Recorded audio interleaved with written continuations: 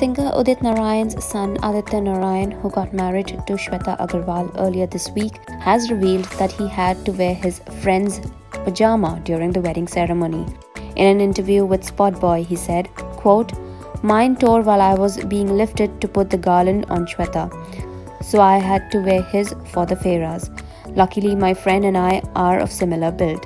Unquote.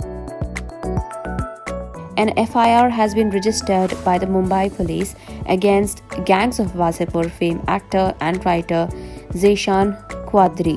This comes after a co-producer had filed a complaint against him for allegedly cheating him of 1.5 crore rupees, which the producer claimed he and another friend had invested in a web series that Quadri was supposedly making.